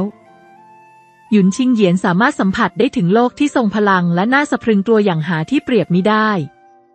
และเมื่อเขาเข้าใกล้โลกนั้นมากขึ้นความรู้สึกของหยุนชิงเหยียนก็ยิ่งเด่นชัดขึ้นกฎของโลกนั้นรวมทั้ง7 จำนงแห่งสวรรค์น่ากลัวมากจนหยุนชิงเหยียนยังสั่นสะท้านควบคุมไม่ได้กระทั่งวิญญาณความรู้สึกแบบนี้เปรียบเสมือนมนุษย์ที่หันหน้าเผชิญกับสวรรค์ชั้นสูงผ่านไปอีก3 เดือนในเวลานี้1 ปีผ่านไปนับตั้งแต่หยุนชิงเหยียนเข้าสู่พายุจักรวาลหยุนชิงเหยียนมีลางสังหรณ์ว่าโลกที่ทำให้เขาตัวสั่นอยู่ใกล้เขามากแต่ที่น่าแปลกก็คือเขายังคงไม่สามารถสอดแนมการมีอยู่ของโลกนั้นได้แม้ว่าจะอยู่ใกล้มากก็ตามผ่านไปอีกครึ่งปีในพริบตาเป็นเวลากว่า1 ปีครึ่งแล้วที่หยุนชิงเหยียนเข้าสู่พายุจักรวาลนั่นคือ18 เดือนความรู้สึกของหยุนชิงเหยียนที่มีต่อโลกนั้นชัดเจนขึ้นเรื่อยๆเห็นได้ชัดว่าเขาเกือบจะแน่ใจว่านั่นคือแดนโกลาหลอย่างไรก็ตามเขายังคงล่องลอยต่อไปเป็นเช่นนี้เอง3 เดือนต่อมาหยุนชิงเหยียนค้นพบเหตุผลแม้จะอยู่ใกล้กันแต่ก็เปรียบเสมือนอยู่ห่างสุดขอบฟ้าฟากฟ้าแสนไกลแดนโกลาหลกำลังขัดเกลาและวิธีการป้องกันตัวของมันก็ประกอบด้วยค่ายกลต่างๆนับไม่ถ้วนแม้จะอยู่ใกล้กันแต่ก็เปรียบเสมือนอยู่ห่างสุดขอบฟ้านี่เป็นเพียงวิธีการหนึ่งในป้องกันตนเองจากวิธีการนับไม่ถ้วนอันที่จริงหยุนชิงเหยียนอยู่ด้านนอกแดนโกลาหลมานานแล้วเป็นเพียงว่าเขาได้รับการแทรกแซงของค่ายกลที่สร้างขึ้นโดยการป้องกันตนเองของแดนโกลาหลไม่น่าแปลกใจที่โม่หวงบอกว่าต้องใช้เวลาอย่างน้อย2 ปีกว่าจะถึงแดนโกลาหลหยุนชิงเหยียนกล่าวด้วยเสียงต่ำนับเวลานี้แล้วเขาใช้เวลาถึง21 เดือนแล้วเหลือเวลาอีก3 เดือนก็จะ2 ปีแล้วยังไม่ทราบว่าเราจะไปถึงแดนแห่งความโกลาหลได้จริงหรือไม่ อีก3 เดือนผ่านไปในพริบตาเขาอยู่ในพายุจักรวาลเป็นเวลา2 ปีเต็มในสายตาของหยุนชิงเหยียนในที่สุดดาวเคราะห์ขนาดใหญ่ก็ปรากฏตัวขึ้นดาวดวงนี้กว้างใหญ่ไร้ขอบเขตเต็มไปด้วยโชคอันน่าสะพรึงกลัวหากเปรียบเทียบแล้วไม่ใช่เรื่องเกินจริงที่จะบอกว่าแดนสวรรค์เป็นเพียงดินแดนเล็กๆหนังศีรษะของหยุนชิงเหยียนด้านชารู้สึกถึงวิกฤตที่น่าสะพรึงกลัวทันใดนั้นภายในดาวเคราะห์ดวงใหญ่ก็มีมือยักษ์พุ่งแหวกชั้นท้องฟ้าออกมาหยุนชิงเหยียนผู้เป็นจักรพรรดิเสียนสวรรค์ต้าหลัวยังรู้สึกสั่นสะเทือนอย่างไม่เคยปรากฏมาก่อนทั้งร่างกายจิตใจและวิญญาณเจตจำนงแห่งสวรรค์ของแดนโกลาหลคำตอบผุดขึ้นในใจของหยุนชิงเหยียนมีเพียงเจตจำนงแห่งสวรรค์ของแดนโกลาหลเท่านั้นที่สามารถเปลี่ยนทุกสิ่งได้ตามต้องการทักษะแยกร่างหยุนชิงเหยียนตะโกนเสียงดังร่างอวตารนับล้านปรากฏตัวขึ้นในทุกทิศทางร่างอวตารจำนวนนับไม่ถ้วนราวกับลูกธนูบนท้องฟ้าบินไปยังแดนโกลาหลอย่างยิ่งใหญ่ด้วยการมาถึงของมือยักษ์ร่างอวตารนับไม่ถ้วนถูกทำลายลงกลายเป็นอนุภาคบนท้องฟ้าแต่ก็มีร่างอวตารบางร่างที่ลักลอบเข้าสู่ภายในได้สำเร็จหอคอยหุ้นหยวนมันขึ้นอยู่กับเจ้าแล้วว่าจะลักลอบสำเร็จหรือไม่หยุนชิงเหยียนพึมพำแล้วแยกร่างของสัตว์ปีศาจแดนดาราเข้าสู่หอคอยหุ้นหยวนหยุนชิงเหยียนเคลื่อนหอคอยหุ้นหยวนไปยังทิศทางของแดนโกลาหลหยุนชิงเหยียนตะโกนเสียงดังแรงกดดันจักรพรรดิพุ่งเข้าปะทะมือยักษ์ที่เกิดจากเจตจำนงแห่งสวรรค์แต่ทันทีที่เขาโจมตีเขาก็รู้สึกถึงการถูกดูหมิ่นวินาทีถัดมาร่างอวตารทั้งหมดหยุนชิงเหยียนถูกมือยักษ์ย้ายจัดการเสียงอู้อี้คนทั้งหมดถูกบดขยี้เป็นชิ้นเล็กชิ้นน้อยโลกชิงฉาง1 ใน 9อาณาจักรชั้นนอกของแดนโกลาหลช่วงเวลาที่หยุนชิงเหยียนในร่างสัตว์ปีศาจแจนดาราออกจากหอคอยหุ้นหยวนโลหิตไหลออกมาจากปากของเขาอีกร่างหนึ่งตายแล้วใบหน้าของหยุนชิงเหยียนเปลี่ยนเป็นซีดขาวทันทีโลหิตที่เขากระอักออกมาค่อยๆก่อตัวเป็นร่างใหม่หลังจากนั้นครึ่งวันหยุนชิงเหยียนในร่างมนุษย์ที่ถูกสังหารก็ฟื้นคืนชีพอย่างไรก็ตามหลังจากการฟื้นคืนชีพฐานพลังของหยุนชิงเหยียนในร่างมนุษย์ลดลงเหลือเพียงกึ่งจักรพรรดิเสียนสวรรค์ผิวของหยุนชิงเหยียนเปลี่ยนไปเล็กน้อยฐานพลังเป็นไปตามความคาดหวังของเขาอย่างไรก็ตามหากมีคนตายและฟื้นคืนชีพผ่านร่างเนื้ออื่นจะทำให้ฐานพลังเสียหายแต่สิ่งที่เขาคาดไม่ถึงก็คือนี่คือขีดจำกัดหยุนชิงเหยียนรีบหันมองรอบตัวทันทีและหลังจากนั้นไม่นานเขาถอนหายใจด้วยความโล่งอกขอบคุณที่ไม่มีกันเซียนหัวใจปีศาจนี่เป็นสิ่งที่หยุนชิงเหยียนกลัวที่สุดดวงตาของหยุนชิงเหยียนกระตุกอีกครั้งเพราะเขาพบรัศมีที่น่าสะพรึงกลัว3 สายกำลังพุ่งเข้ามาภายในเวลาไม่ถึง3 นาทีหยุนชิงเหยียนตัดสินใจโดยไม่ลังเลเขาหนีไปพร้อมกับหอคอยหุ้นหยวนหลังจากหยุนชิงเหยียนในร่างมนุษย์จากไป3 ร่างก็ปรากฏขึ้นแน่เหล่าว่ามีปลาเล็ดลอดผ่านตาข่ายอยู่บ้างที่จริงมันคือขอบเขตจักรพรรดิข้าไม่ได้คาดหวังว่าเจตจำนงแห่งสวรรค์จะล้มเหลวหลังจากร่างทั้ง3มาถึงพวกเขามองไปยังทิศทางที่หยุนชิงเหยียนจากไปอีกคนกำลังหนีไปข้าจะตามไปเองในบรรดา3 คนนั้นคนที่ยืนอยู่ทางซ้ายสุดไล่ตามหยุนชิงเหยียนไปในทันทีหยุนชิงเหยียนในร่างสัตว์ปีศาจแดนดาราย่อมไม่ยอมให้เขาไล่อีกร่างหนึ่งแต่ก่อนที่เขาจะมีเวลาโจมตีอีก2 คนก็โจมตีเขาเสียก่อนเจ้าคือเหยื่อของเราขณะที่ทั้ง2โจมตีเสียงเย้ยหยันก็ดังขึ้นจำไว้คนที่สังหารเจ้าคือผู้ดำเนินการคำสั่งสวรรค์โลกชิงฉางหยุนชิงเหยียนไม่ลังเลแม้แต่น้อยดังนั้นเขาจึงกลายร่างเป็นสัตว์ปีศาจแดนดาราแล้วต่อสู้กับทั้ง2หยุนชิงเหยียนในร่างมนุษย์ใช้เคล็ดวิชากายไร้ลักษณ์เพื่อหลบหนีด้วยความเร็วที่เร็วที่สุดปลาเล็ดลอดผ่านตาข่ายเจตจำนงแห่งสวรรค์จะล้มเหลวผู้ดำเนินการคำสั่งสวรรค์หยุนชิงเหยียนในร่างมนุษย์รู้ว่าเกิดอะไรขึ้นที่นั่นเพราะร่างทั้ง2เชื่อมโยงความทรงจำของกันและกันมีคนไล่ตามข้ามาวิธีแก้ปัญหามากมายปรากฏขึ้นทันทีการซ่อนตัวในหอคอยหุ้นหยวนนั้นไม่เลวแต่มันไม่ใช่วิธีแก้ปัญหาระยะยาวตราบใดที่อีกฝ่ายไม่พบร่องรอยของเขาพวกเขาจะปิดล้อมบริเวณทั้งหมดเขาไม่มีเวลามากพอที่จะซ่อนตัวในหอคอยหุ้นหยวนตลอดไปหากนับรวม2 ปีที่ผ่านมาหยุนชิงเหยียนเหลือเวลาเพียง1 ปี10 เดือนสู้หลังจากลังเลอยู่ครู่หนึ่งหยุนชิงเหยียนก็มีความคิดนี้อยู่ในใจโดยตรงและถ้าจะสู้ห้ามหนี ทั้งสองร่างผสานกันโดยตรงด้วยวิธีนี้พลังต่อสู้จะพุ่งสูงขึ้นทำไมเจ้าไม่หนีแล้วเล่าผู้ดำเนินการคำสั่งสวรรค์ที่กำลังไล่ตามหยุนชิงเหยียนถึงกับแปลกใจเล็กน้อยในเวลานี้เองหยุนชิงเหยียนตระหนักว่าคนตรงหน้าเขามีใบหน้าเพียงหน้าเดียวไม่มีตาจมูกหรือปากบนใบหน้าของเขาทุ่มสุดแรงหยุนชิงเหยียนพุ่งเข้าหาคู่ต่อสู้ด้วยรอยยิ้มบิดเบี้ยวโลหิตกำลังเผาไหม้ไม่ดีแน่ต้องการระเบิดตนเองผู้ดำเนินการคำสั่งสวรรค์มีท่าทีเปลี่ยนไปเขาถอยห่างโดยไม่รู้ตัวหยุนชิงเหยียนยังคงพุ่งผ่านเขาโดยตรงระเบิดหยุนชิงเหยียนพึมพำเสียงเบาหลังจากที่ผู้ดำเนินการคำสั่งสวนสังเกตเห็นร่างนั้นถอยห่างอีกครั้งให้ตายสิข้าถูกหลอกการระเบิดครั้งนี้ดูน่ากลัวแต่จริงๆแล้วมันไม่อาจทำร้ายข้าได้ใบหน้าของผู้ดำเนินการคำสั่งสวรรค์จมลงไอ้เวรนั่นมันกล้าโกหกข้าเขาไล่ตามหยุนชิงเหยียนทันทีหยุนชิงเหยียนในร่างสัตว์ปีศาจแดนดารากำลังต่อสู้กับผู้ดำเนินการคำสั่งสวน2 คนไม่นานหลังจากการต่อสู้เริ่มต้นหยุนชิงเหยียนก็เสียเปรียบ2 คนนี้น่ากลัวเกินไปฐานพลังของพวกเขาเทียบเท่ากับจักรพรรดิเซียนต้าหลัว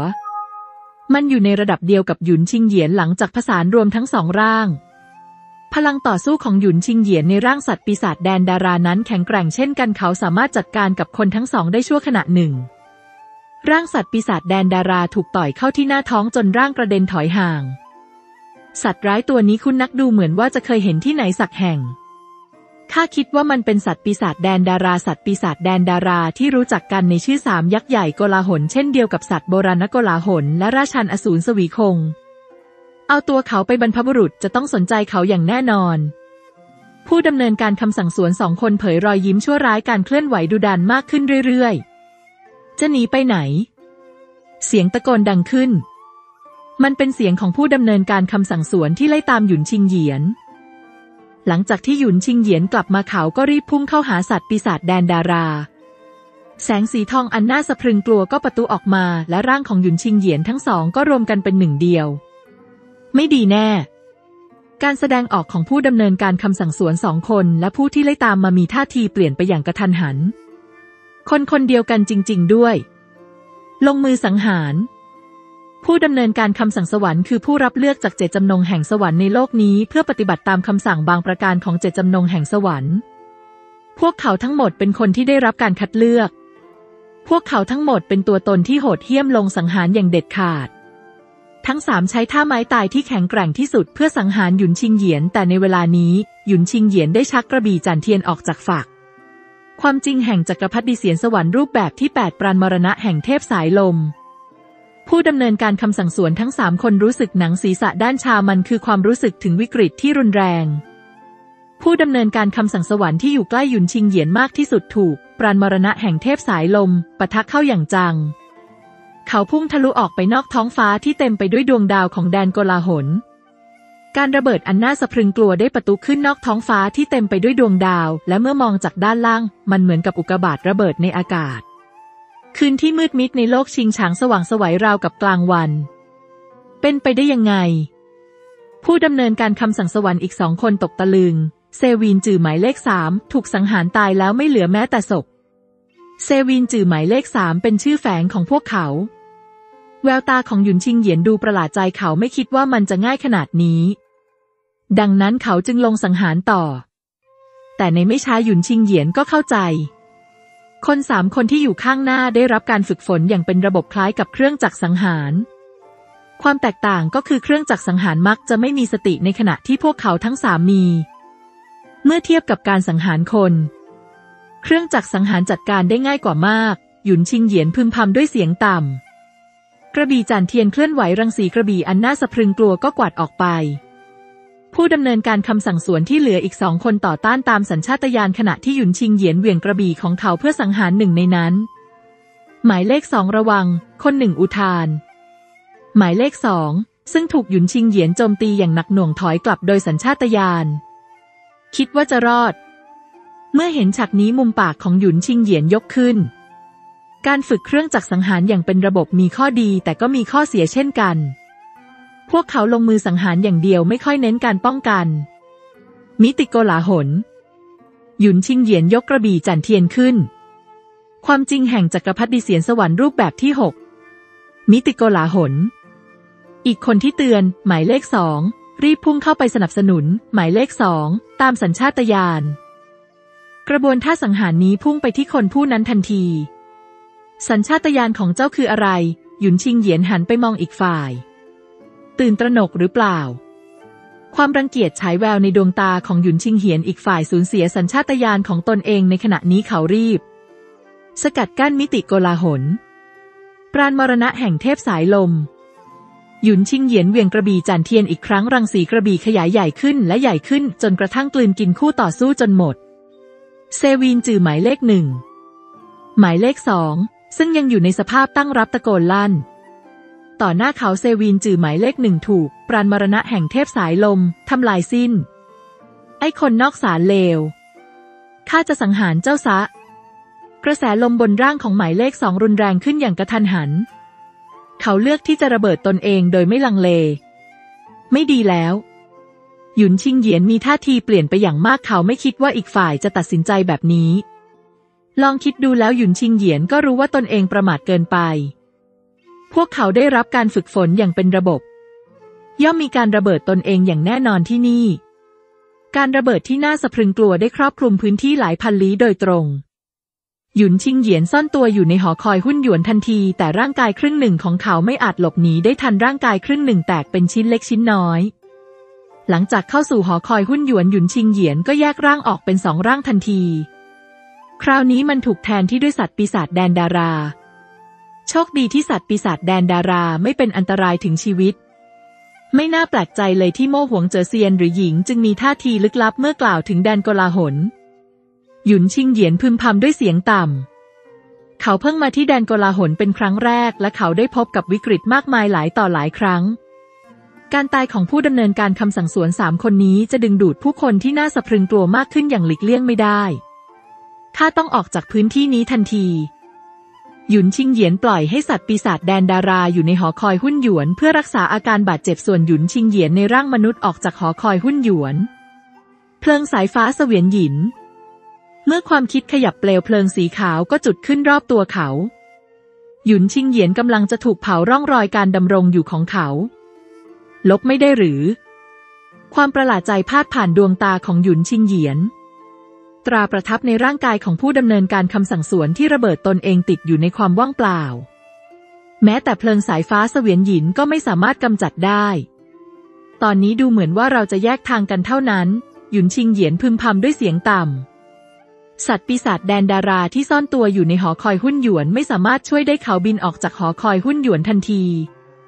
หยุนชิงเหยียนทั้งสองใช้เคล็ดวิชากายไร้ลักษณ์ในเวลาเดียวกันพร้อมบินไปใน2ทิศทางที่ต่างกันระหว่างทางพวกเขาลบร่องรอยของตนเอง2ร่างชะตากรรมเดียวกันแม้จะมีภพผู้แข็งแกร่งแต่ก็คงไม่โชคร้ายนักหยุนชิงเหยียนพึมพำในใจกระบี่จันเทียนแหวนนาเทียนและหอคอยหุ้นหยวนอยู่บนร่างมนุษย์ร่างกายของสัตว์ปีศาจแดนดาราไม่ได้พกอะไรมาเลยสิ่งที่พวกเขาต้องการคือสัตว์ปีศาจแดนดาราหยุนชิงเหยียนพึมพำด้วยเสียงต่ำหากใส่ทุกอย่างไว้ในหอคอยหุ้นหยวนแล้วร่างมนุษย์ถูกสังเวลจากนั้นให้สัตว์ปีศาจแดนดารานำหอคอยหุ้นหยวนไปหากสัตว์ปีศาจแดนดาราถูกสังเวยมันจะเป็นผลลัพธ์ที่ดีที่สุดซึ่งสามารถฟื้นคืนชีพด้วยร่างมนุษย์สิ่งสำคัญที่สุดข้าต้องคิดให้ออกก่อนว่าข้าอยู่ที่ไหนในแดนโกลาหล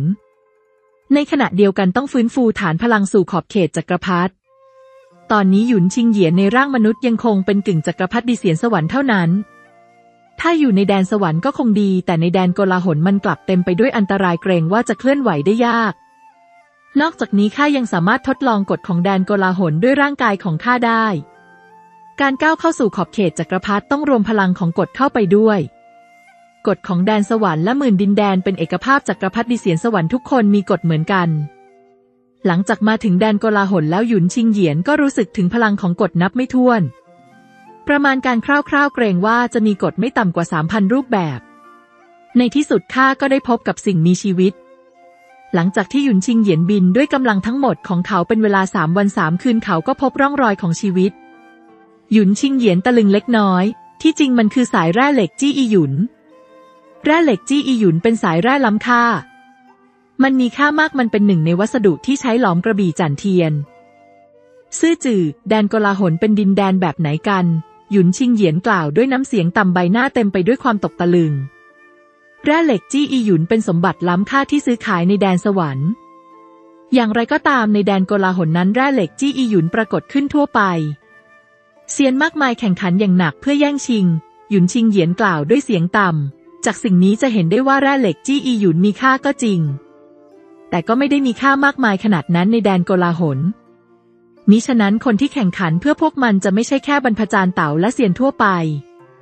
แต่จะส่งผลต่อขอบเขตจักรพรรดิโดยตรงช่างเป็นทักษะการต่อสู้ที่ยอดเยี่ยมทีเดียวหยุนชิงเหยียนเฝ้ามองฝูงชนที่แข่งขันกัน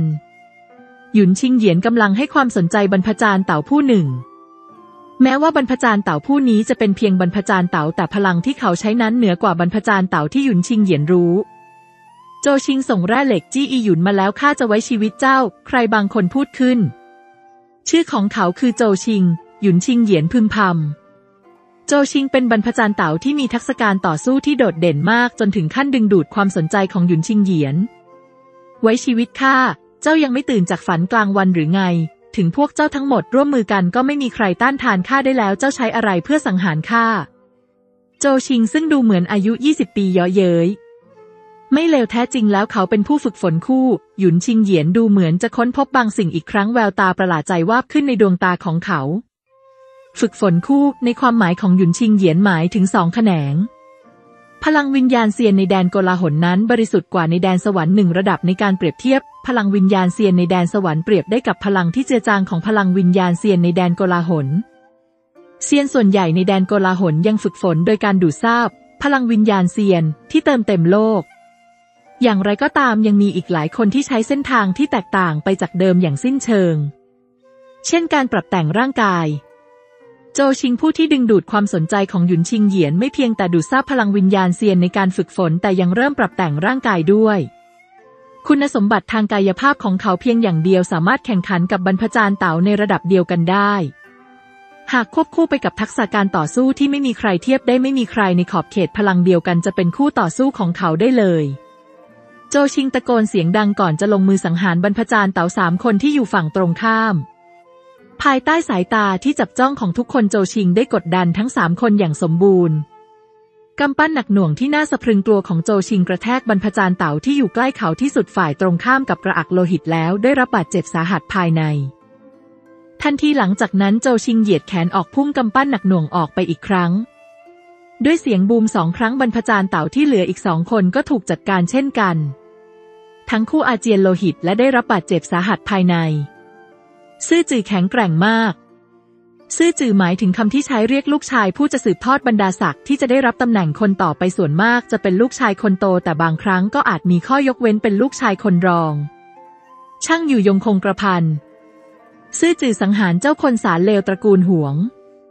เบื้องหลังโจชิงกลุ่มเซียนพิภพและเซียนสวรรค์กำลังตะโกนอย่างตื่นเต้นนี่คือทายาทผู้สืบทอดของตระกูลโจน่ายำเกรงกว่า7 ใน 10ของอาณาเขตของตระกูลโจในอาณาเขตหมังหวงถูกโจชิงยึดครองยกตัวอย่างเช่นแร่เหล็กจี้อีหยุนในปัจจุบัน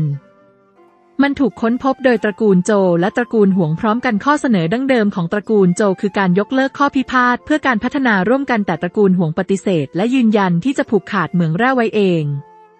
ตระกูลโจและตระกูลหวงมีความแข็งแกร่งเท่ากันทั้งคู่ต่างก็เป็นผู้ปกครองของอาณาเขตหมังหวงพวกเขาจะมอบเหมืองให้ตระกูลหวงได้อย่างไรจึงเกิดการต่อสู้ในปัจจุบันแต่ละตระกูลส่ง3 บรรพจารย์เต๋าเซียนสวรรค์และเซียนพิภพออกมาต่อสู้กันฝ่ายชนะมีสิทธิ์ควบคุมสายแร่ยอดฝีมือที่อยู่เหนือบรรพจารย์เต๋านั้นถูกห้ามไม่ให้เข้าร่วมอย่างชัดเจนไม่เช่นนั้นจะพัฒนาไปสู่การต่อสู้เพื่อชีวิตและความตายระหว่าง2 ตระกูลได้อย่างง่ายดาย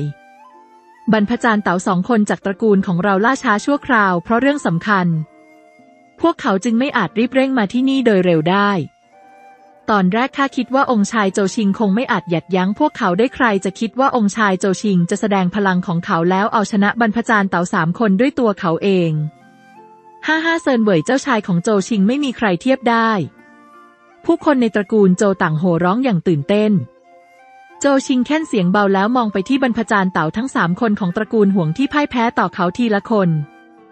ร่องรอยของความรังเกียจปรากฏขึ้นในดวงตาของเขาตอนนี้เจ้าอยากไว้ชีวิตข้าไหมเจ้าเมื่อบรรพจารย์เต่าทั้ง3 คนของตระกูลห่วงได้ยินคำพูดที่ดูถูกของโจชิงพวกเขาอดไม่ได้ที่จะพ่นโลหิตออกมาเต็มปากโจชิงอย่าชะล่าใจไปเราไม่สามารถจัดการเจ้าได้ก็จริงแต่ย่อมมีใครบางคนจัดการเจ้าได้เจ้าคิดไหมว่าทำไมบรรพจารย์เต่าตระกูลโจของเจ้าถึงมาที่นี่คนเดียวในวันนี้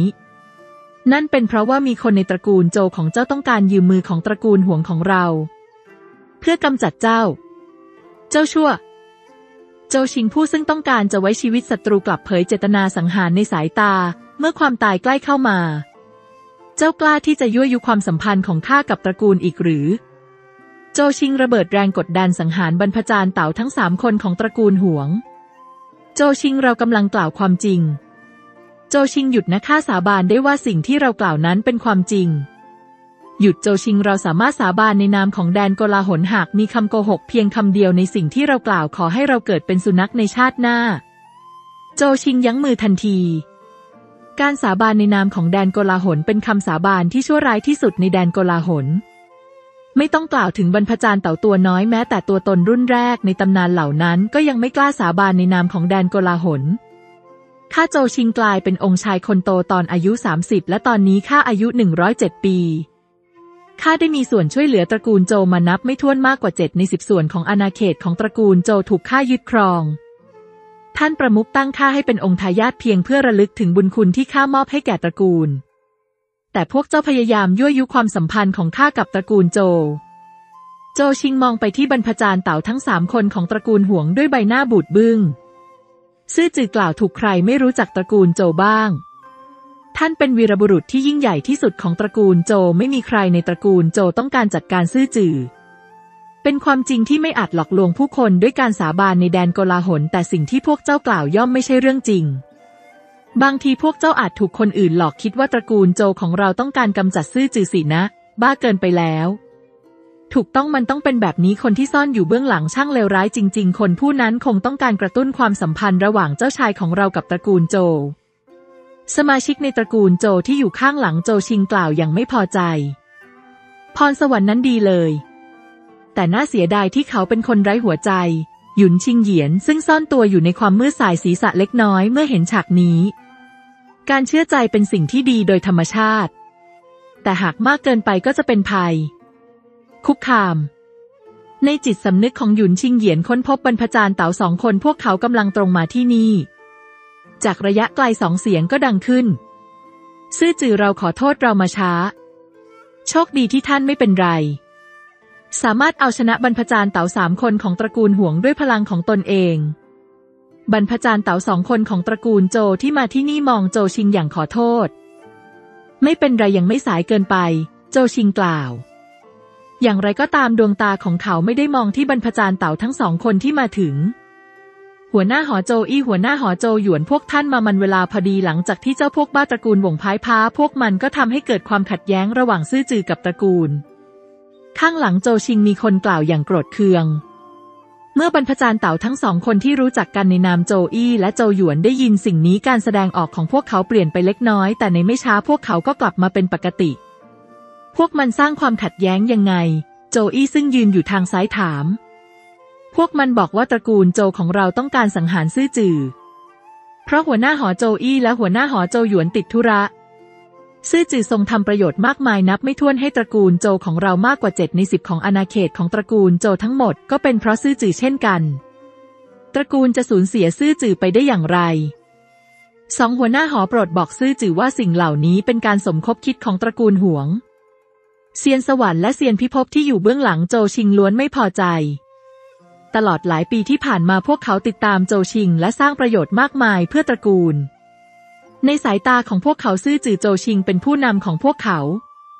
ไม่เชื่อว่าตระกูลจะสังหารซื่อจืออย่างไรก็ตามยังมีบางคนที่ยังคงนิ่งเงียบแต่ยังคงจับตาดูหัวหน้าหอทั้ง2ดูเหมือนว่าเขาจะสังเกตการแสดงออกของทั้ง2 คนไร้สาระเกินไปตระกูลห่วงกล้าหาญเกินไปแล้วหลังจากแพ้พวกเราในการแข่งขันพวกมันยังคงต้องการยั่วยุความสัมพันธ์ระหว่างตระกูลโจของเรากับซื่อจือ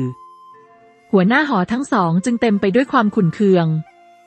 จากนั้นหัวหน้าหอโจอี้มองไปที่โจชิงและเดินไปหาเขาซื่อจืออย่าฟังเรื่องไร้สาระจากจอมวายร้ายที่น่ารังเกียจนี้เลยท่านคือวีรบุรุษที่ยิ่งใหญ่ที่สุดของตระกูลโจตระกูลจะต่อต้านได้อย่างไรซื่อจือเองก็น่าจะรู้ทำไมคราวนี้เราถึงมาสายนั่นเป็นเพราะท่านประมุขให้คำสั่งลับแก่ข้าและโจหยวนชั่วคราวคำสั่งลับนี้คือการประกาศต่อสาธารณชนว่าซื่อจือเป็นประมุขคนใหม่ของตระกูลโจเมื่อได้ยินคำพูดของโจอี้สายตาของผู้คนนับไม่ถ้วนรอบตัวเขาก็ตกตะลึงรวมถึงบรรพจารย์เต่าทั้งสามของตระกูลห่วงที่กล่าวคำสาบานด้วยพิษเกิดความตกใจในสายตาของพวกเขาเป็นไปได้ไหมว่าเราถูกหลอกบรรพจารย์เต่าทั้งสามของตระกูลห่วงกล่าวขึ้นในใจซื่อจือข้านำคำสั่งลับของท่านประมุขมาด้วยขอให้ซื่อจือรับไว้โจอี้กล่าวและดึงบางอย่างออกจากแขนเสื้อข้ารู้ว่าตระกูลที่ข้าภักดีด้วยมาเป็นเวลา100 ปีจะไม่ทำให้ข้าผิดหวังขอบคุณที่ติดตามรับชมอย่าลืมติดตามในตอนต่อไปนะคะ